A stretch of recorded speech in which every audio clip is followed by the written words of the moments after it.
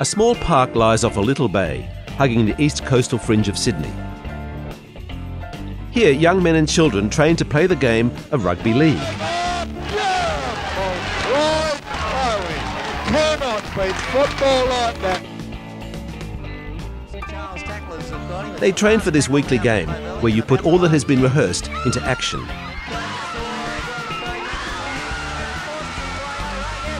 There have been weekends like this for 100 years in Clovelly. K-grade grand final between Clovelly and St Charles, number 8. Hamilton is saw them, that is... Rugby league has been an essential part of these communities for generations. Everything together. We run on together, we attack together, we hit the ball up together, we make our tackles together. Every club has its story, but ours has been a century in the making.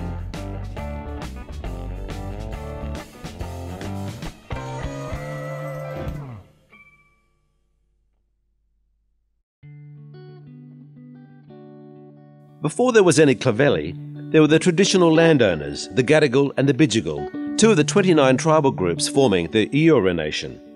The Eora people was the name given to the coastal Aboriginal peoples around Sydney, but little is known of them, although some relics can still be seen in the area.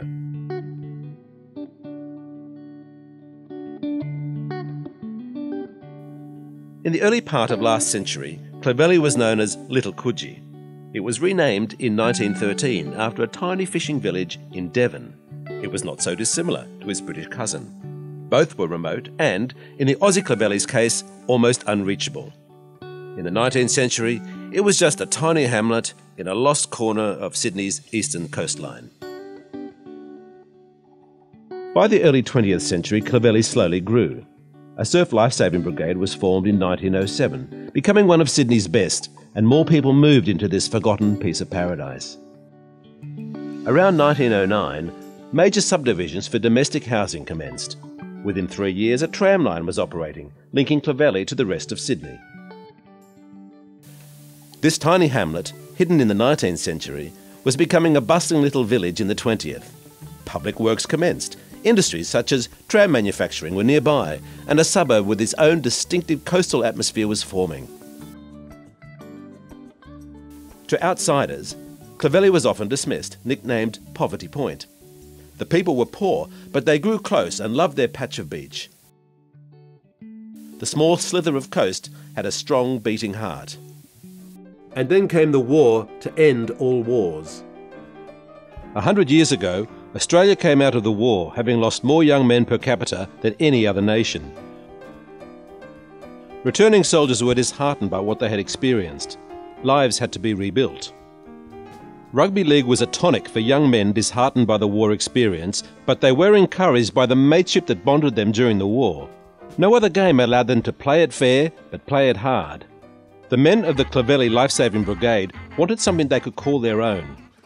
They wanted a game that set them apart from the ruling class. The game of rugby league offered them this freedom. Rugby league was the obvious way forward for the winter months, and the game was already building momentum on the backs of the bigger clubs. This was a game that treated the men fairly, paid them properly and gave them a communal life. They weren't doing it for king and country, but for family and friends. This was, and still is, the way of suburban rugby league. From 1918, Clovelly was forging its own character. The village of 1909 was now becoming a strong community, inspired by surf and sport. Suburbs we know today as some of the city's most wealthy were at this time peopled by labourers, wharfies and itinerants.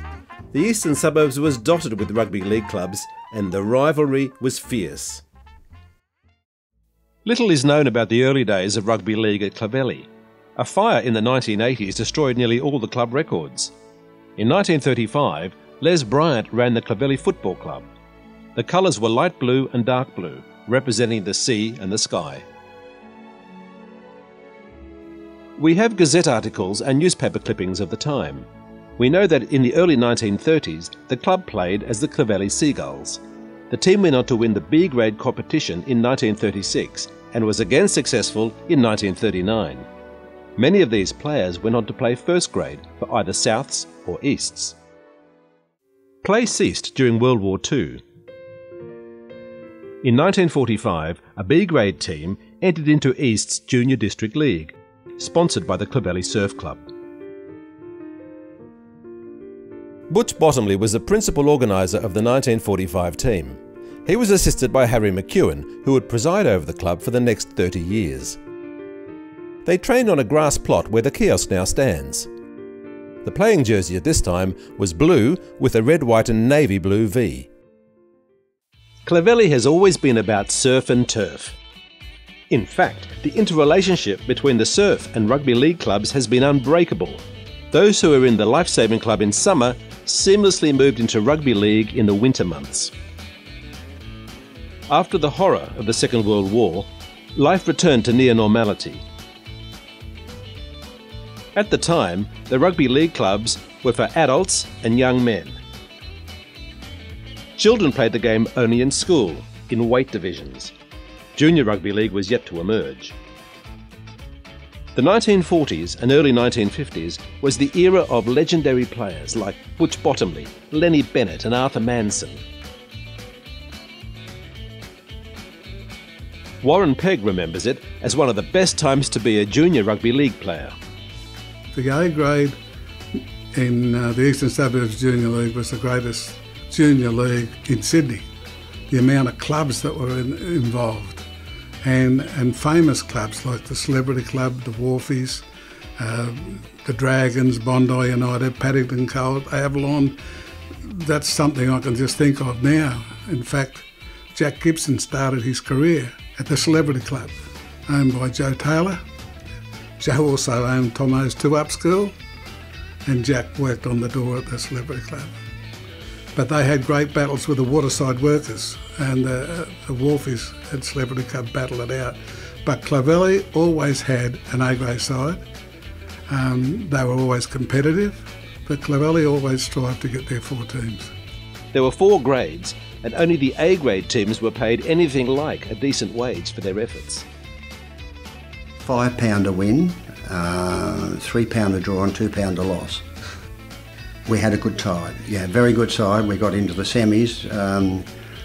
We were minor premiers. There was a lot of gambling that went on. The junior league was a rife place for big bets. If we won a game, you might get a handshake and be congratulated, and there might be something left in your hand after the handshake.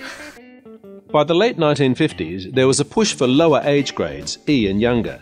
South Juniors emerged and were expanding. This soon began to catch on at Easts and elsewhere. Clovelly wanted to be part of the push. With this change came a new look for the club. Players loved to don the distinctive St George-like red and white jersey. St George was the greatest club of the time, but by today's standards, conditions were pretty primitive. Life as a whole had few complexities for young men who loved rugby league.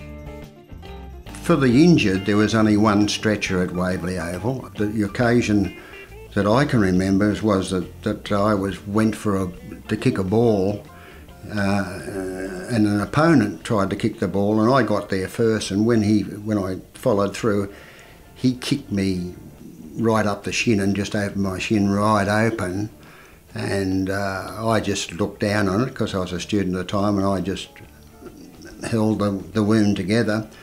And the guy who was playing outside me at that stage, as outside centre, he came across and was a little bit squeamy about blood, and he had one look at it and passed out, and he got carried off in the stretcher and I had to walk off. Life in Clovelly was very simple. It was football, swimming and cricket. We played cricket in the streets, football up at Burrows. Going to the park used to be a challenge in itself. We used to pass the football across the road from one side to the other for points. Anyone that dropped the ball would lose a point, and that became a challenge in itself every day.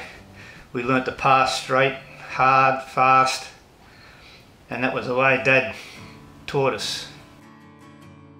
Behind the growth and new look for the club was President Harry McEwen and coaches Keith Goodsell, Dave Hunter and a little later, Arthur Manson. These men were a new generation of coaches that had vision and passion for the game. They realised this was more than a game. It was a vehicle not only for fitness, but as a social glue for a community and as a means to build standards of discipline for young men growing up in the area. The Manson family has offered 3 generations of players to the club. We know that there were members of the Manson family playing in the 1920s. Arthur Manson, who later returned as a successful coach and club president, played in the late 1940s and 1950s, and his son Ian was a junior grade player in the 1970s and 1980s. Mark Preston, who played in the 1970s and 1980s, remembers his coach Arthur Manson as a solid coach who taught the fundamentals. He was only a short, stocky guy, but he had a voice that you could hear from one end of Burrows Park to the other, and if you crossed him, you knew it. Tough but fair, and got results. Keith Goodsell was the surf club captain. He took the surf and turf idea to the max, handpicking teams and finding talent in schools wherever he could. He made sure that if you were in the surf club, you were in the leagues club. Everybody stayed together.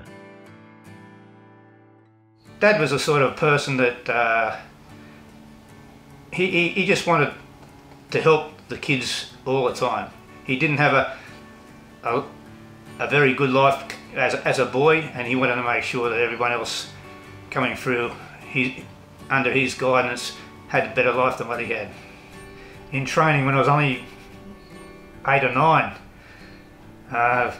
up at Burrows Park, he'd sit on my neck and make me lift him up to build up my muscles around my shoulders and neck, and thank God he did, because I could lift a scrum by myself. In 1960, it was decided that Burrows Park would be the home ground for Clovelly. It was the site of an old fortification from the 1890s, and the kids had been using it as a playground for decades. 2 stalwarts of Clovelly, Keith Goodsell and club president Harry McEwen, realised Burrows Park was perfect for a home ground. In the early 1960s, the bowling club was expanding, and it seemed only natural to redevelop the lower sand dunes into a football field. A changing shed could also be built from the bowling club's leftover materials. Dad was the one that got Burrows Park going. Dad was beach inspector at Clovelly Beach, and he asked the council to clear the land up at Burrows Park. They planted grass, and Dad watered it every day for probably 12 months till the grass grew. Dad never gave up. Keith Goodsell was just an incredible human being. Just a great bloke. Actually, he had a big impact on a lot of our lives. But I'll get back to that in a sec. I'm sorry. Goodsell was a teetotaler and a fitness fanatic who would go on to nurture a new generation of great footballers whom he would oversee for the next decade. Many of Goodsell's protégés would go on to play junior representative football and ultimately make the grade for the Eastern Suburbs Club. Clovelly was a club on the move, building great players for the highest levels of the game. Kevin Bottomley said to me once, he said, where do you want to go, when he tried to instill confidence in the players. He said, where do you want to play? I said, I want to play for East. And that was my goal, to play for East somewhere along the way. And I think that was most of young players' dreams. As the game developed and rugby league became the state's biggest winter sport, Clovelly moved into the big time. The 1961 side, one of the club's most successful ever, was due to tour Perth. But there was a shortfall. The club needed £2,500 to get there. The easiest way to make up the funds was to have an illegal betting night. Dad hired the Chinese restaurant opposite the Clovelly pub for the night, invited Perth and all the illegal gambling casino people. The most money they got was from the Chinese person who owned the restaurant. He gambled so much that he actually lost the restaurant to my dad and the Clovelly Football Club, and at the end of the night Dad gave it back to me. Coach Dave Hunter emerged at around this time, and he was to nurture the next generation of young men into the 1960s and 1970s, including Brian Garland, Andy Kelly, Ronnie Simpson, Jeff Broadstock, and many other club legends. There were great competitive teams in this period, from the early 1960s right into the early 1970s, and the club won numerous grand finals in various grades. It was a golden era for the Clovelly club. It was the inspiring Keith Goodsell who used to have his players run repeated laps of the oval. Keith changed the face of football, in Clovelly. He had a great squad. Keith was a bit different. He was probably a man or a coach before his time, but he drilled into us fitness, and that was one of the big reasons why we won so many competitions. If my memory serves me right, on 59 we won the Eastern Suburbs competition. 60 we got beat in the grand final in South Sydney.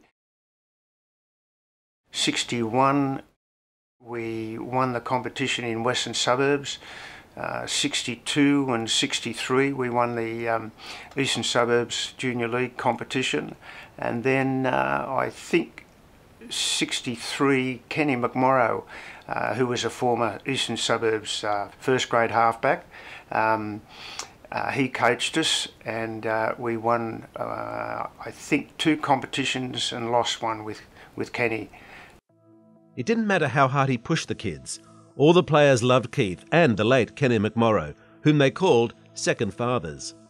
Scott Bennett remembers the aura around Ken McMorrow in the 70s. There is a name that is Clovelly through and through. It's Ken McMorrow. My first memory of Ken is being in Clovelly Surf Club and my dad and Ken talking with each other. And then Dad coming up, I must have been very young, and Dad coming up and says, "You know that man there? That man played for the Roosters." And I looked at him and I just thought, he's only my size, and I would have been about 8 years old. My confidence was always stronger after talking with Ken. He was a very positive man and always nipping around. I could imagine him playing as a nippy little halfback and, snapping at the heels of those forwards. He was a lovely man, Ken McMorrow. Lenny Bennett was the bloke, so I played my first game and last game for Clovelly with Lenny. Kenny McMorrow, I believe, was the toughest halfback I've ever seen. He'd be lucky to weigh 9.5 stone, and you pick him up like a rag doll and throw him against the wall. But the beltings he took at the Eastern Suburbs was amazing. Never complained, and a fine halfback as well. When the 1965 C-grade grand final came along, Mayhew found he was in the midst of a dilemma. Did he play a semi-final for East Reserves that day, or did he return to play in the C-grade grand final against Bondi United with his Clovelly mates? I went to Kenny and his wife Val for hopefully to try and find a solution to the problem, and all as they said were, "Graham, whatever you decide, we'll back you." So while it was a lovely answer, I was cursing them. God bless them. But as it turned out, Eastern Suburbs didn't make they got beat in that last game and didn't make the semi-finals, and I was able to play in the grand final, which we got beat anyway. I was fortunate to play in 3 winning grand final sides, and 1 losing one. I can still remember when we lost and was playing up at, I know it sounds crazy, but I can still remember when we lost and was playing at Waverley Oval. I walked off there and I had absolute shits. I just couldn't believe we got beaten. But we got beaten by a better team on the day. Who kept it all afloat in those years? For nearly 3 decades, the financial backing came from Harry McEwen, an independently wealthy man whose house overlooked Clovelly Beach. He was always there for Clovelly until his death in the mid-1970s. He was an enigmatic figure, except when it came to Clovelly, which was his greatest passion. He was a well-known bookie in Randwick, and was most beloved for his total devotion to the club, their players and families. Harry McEwen was Mr. Clovelly. He was like a grandfather to me. He wore a suit and collar and tie, which they did in the old days, to every game. When we won the first competition and he got his blazer, he never took it off. I don't think ever after that. He wore it every day. He was something special to me. Clovelly would never be around without Harry McEwen.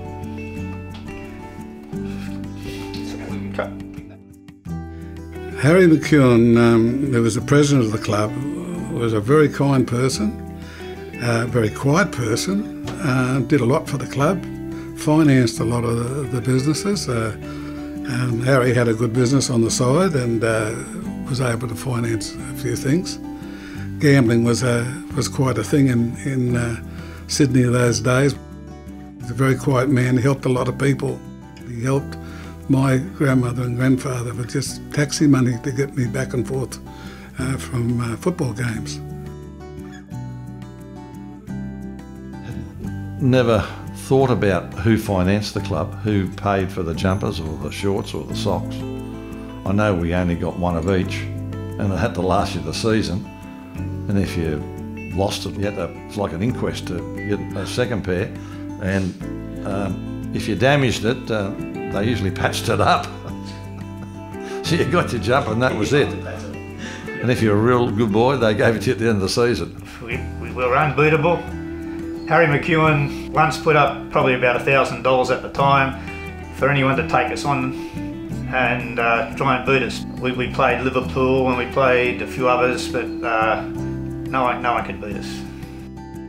In the 1960s and 70s, there was a new lure for kids to become rugby league stars. Clovelly was already a strong feeder to the Eastern Suburbs club, and some of its players were in contention for representative honours. There were some greats of the period. Names which still resonate, like Des O'Reilly, who played for Easts and New South Wales, Paul Cross, Graham Mayhew, Union International Phil Smith, International Surf Club champion Bob Green, Colin Campbell, and Ken McMorrow. Even back then, the Clovelly bond was strong. Once you played for Clovelly, you were always one of them, even if you ended up playing for an opposing side. McMorrow remembers playing against Ron Sadlow in 1960.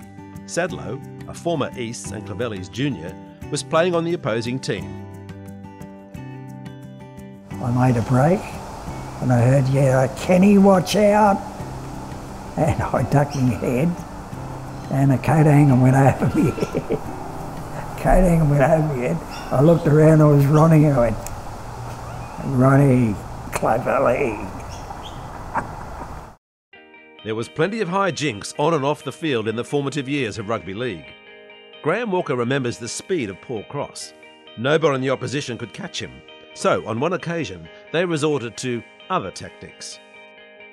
We got the ball to Cross in, he's flying down the wing and Bobby Crotty's standing on the sideline, and as Paul Cross is flying down the wing, ready to cross inside and put the ball down underneath the post, Bobby Crotty's hooked him with the umbrella right around the ankle and dropped Crossy flat in his face, and a brawl's erupted, and the referees walked off the field and abandoned the game. And the next time we played them behind a picket fence up at Waverley Oval, so there was no spectators around. But it was an absolute riot. There were players that made a huge mark around this time. Des O'Reilly, the great Eastern Suburbs second rower, arrived at Clovelly in 1969 as a fresh 15-year-old. Clovelly was the natural choice. Once he came to Clovelly, he never went back to Bondi. He trained harder than everyone else. He got the training early. He did extra stuff after. He wasn't a fancy player, but he was non-stop, perpetual motion for that whole period. Des was always the first guy you wanted. Me as a lazy front rower, Des was always the guy you wanted picked to do your tackling. He made us look good, that's right. I was happy to run with the ball and have Des do all my tackling. Since its formation in 1918, there was one thing Clovelly didn't have: a winning A-grade grand final team. That changed in 1970 and 1971, when the side won the grand final in both years, and they were all coached by one of Clovelly's toughest ever, Dave Hunter. He was so stern, he'd give you a stern look. And he was the coach of the 1970 A-grade side that won the premiership, which was a pretty hard thing to do in those days. And his coaching method was that if you had an argument with him, he'd take you out the back of the dressing sheds and say, you first. You could win a game by 20 points, but if he wasn't satisfied what you'd done on the day, he'd have you down what we call the horror course on Tuesday night, which was a northwestern corner of Burrows Park, which you'd run up one side, down the other, and in a little triangle, probably 45 to 50 minutes at a time, and you'd be absolutely buggered by the time you were finished. So that was your punishment. Dave Hunter, he's synonymous with Clovelly to me, and next comes Arthur Manson. They were the two rocks at my time at Clovelly. Ronnie Simpson played 177 games for the club, 5 of which were grand final wins. The most memorable being the young 1970 A-grade winning team. We were on 15-13, that's how close it was. We won that competition. Paddo Colts that day had about 6 or 7 grade players in there. They were 20-1 on to win the competition. They won everything. They won the semi-final to get in the grand final, something like about 20-30 points. We scraped in, we had no hope. 19 in the squad, there was something like 12 or 13 B graders. That's why I was so emotional. The best part was that everyone jumped the fence, and I've never seen it before. Like, supporters just jumped the fence when the full-time siren went, and it was all the bell, and it was just incredible. It was just emotional. We all went back in the dressing room, and I think the yelling went for about 45 minutes non-stop, just cheering and cheering and cheering. It was even more so for club president Harry McEwen. He always wanted to win a A-grade grand final, and the year we did win it, he actually received the trophy from the president of the Junior Rugby League for Eastern Suburbs on our behalf. Oh, you could almost see the tears in his eyes at the time. He was elated. At the same time, people were saying there was some kind of magic about Chloe. Every local kid wanted to play for the club and grab that jersey. The media was in on the act too. You could watch Controversy Corner with Rex Mossop or listen to Frank Hyde on the radio. Rugby league was big time in the eastern states. The same buzz was there at Clovelly. Many Clovelly players had become household names, and every kid in the area wanted to be like them. At the highest level, the competition between some teams was ferocious. The C-grade team won the 1982 final against their biggest rivals, the Eastern Suburbs Catholic Club, who had beaten Clovelly by a point in the semi. The boys had a point to prove in the final. When we won the grand final, we painted the road outside the Clovelly Hotel. We won 26-0 in big bold letters, and it lasted on the road for about 6 months. It was a good party time. A-grade coach Tony Moses remembers losing by a point in the grand final against Coogee Bay in 1983 under dubious circumstances. A couple of people told me that things aren't quite what they're going to be, and we need to win decisively, otherwise we might battle. The standard then in A-grade was pretty serious. It's regrettable for the club that, and myself, I would have loved to have won it, you know, but which is a feather in my cap that I never ever got, but it would have been nice to have won for both reasons, but more so the club. Since the 1940s, the Clovelly Club was referred to as the Bay, or just Bays. In 1983, the club wanted and needed to refresh its image with a new name. People often ask about the origins of the name Crocodiles. I just said you're performing like a team of fucking crocodiles, and I said that's not going to get it done. And I said, do you understand what I'm talking about here? I said, crocodiles. I said, they just lay there, they don't look at anybody else, they just do their own thing. I said, that's what you blokes are doing. And now it's everywhere. But it was an innocent throwaway line that became something pretty serious. And there you have it. The Clovelly crocodiles. There was nothing premeditated about it. It just blurbled out, and yeah, it's been good. It's stuck. The Clovelly crocodile. And here are their sponsors. They're sponsored by the Grand Clovelly, the Charing Cross Hotels, Jim Mac, SO, Clovelly Auto Port, and Warlords. Makes around that little bloke from WR for a winger. Right, Lewis gets it to McShane. McShane on to Anderson. Anderson shuffles, comes back down the middle. By the mid to late 1980s, the times were a-changing. Soccer, rugby union and basketball were now competing with rugby league. It was not always the first choice sport for local kids, as it had been for previous generations. To cap it all, the club was going through a tough phase. There was negativity about the violence of rugby league. By the early 1990s, the club was at crisis point. Linda McIntosh, who describes herself as being dragged into coaching, remembers how difficult it was to get enough junior players to make up the teams, let alone find enough people to run the club. This is where the exhausting bit comes in, because it was sort of who will do this job, who will do that job, and at one stage there it got down to my husband and I and one other person, and my husband said, well, I'll be the treasurer, and Dapik said, well, I'll be the president, so that all the positions were filled by virtually 3 to 4 people. You know, we're at the point of folding if we can't, you know, my husband and I can't keep doing this. We can't keep working our own jobs with our own family and our own commitments and trying to run this football club full time. Just as they had before, the local families entered the fray, providing much needed support. When the Crocs needed junior personnel, the locals responded. Sid Eckstein, who was part of the committee in 1994, realised that Clovelly had to rebuild the team from the bottom up. I think at the ages of 6, 7 and 9, that's what we were looking at the time, to, number one, increase the numbers in those age groups. Therefore, you had to make it a family-friendly club. And that's why the growth of the club really came about from the under-6s up.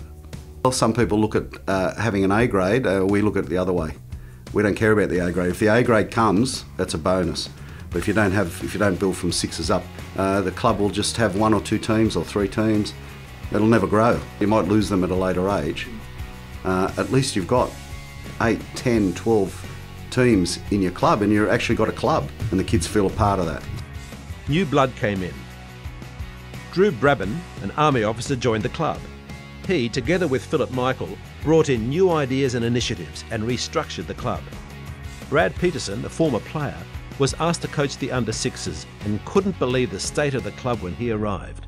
When I got down to the field, I found they only had 2 teams, a 6s and a 7s, 17 players in total. Clovelly was a mite smaller club than when I used to play.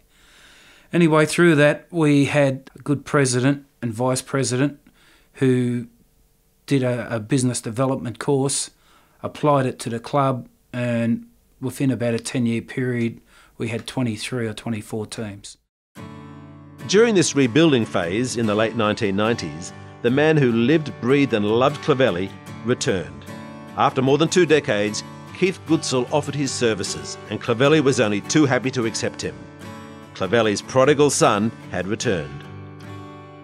Keith, when I started coaching back at Clovelly, I noticed used to walk past on his afternoon walks and stop at the fence and just watch the boys. I called him over, hey Keith, can you come over here and give me a hand, I need your help.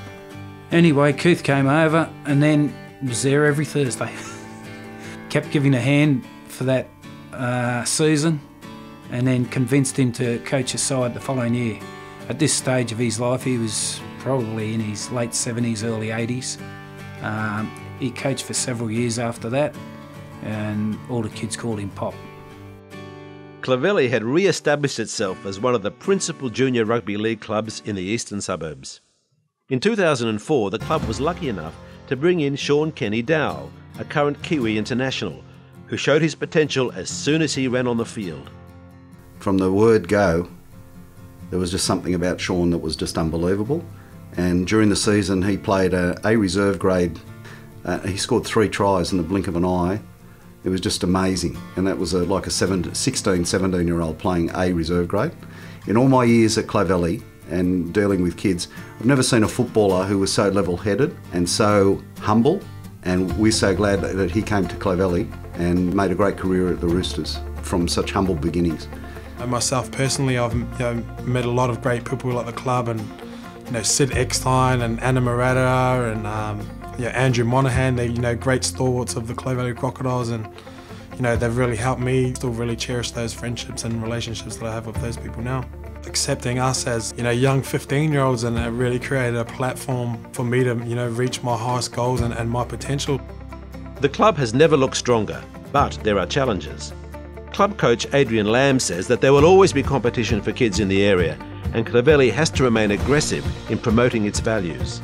Clovelly isn't the biggest region, and so we have our challenges there as well, but then we've got, because it's the Silvertail area, as they say, we've got all the private schools around too that promote rugby union. So not only have we got the challenge of not having a lot of children in the area, but we also have another sport that's very aggressive at securing the services of these young players and men. What's our sport about? What's rugby league about? Rugby league's about getting participants in at a younger age to give them an opportunity to have the experience of playing in teams, weekly competitions, and just to get them off the street, really. I found this out of my rugby league experience, that you've got to be capable of playing for each other. Now that might sound so simple. You've got to train like that. You've got to live like that. I said it's got to be part and parcel of you. And you're going to be lucky enough to play with a group of guys, play for each other. That carries on to the modern day. Teams that play for each other are successful with each other.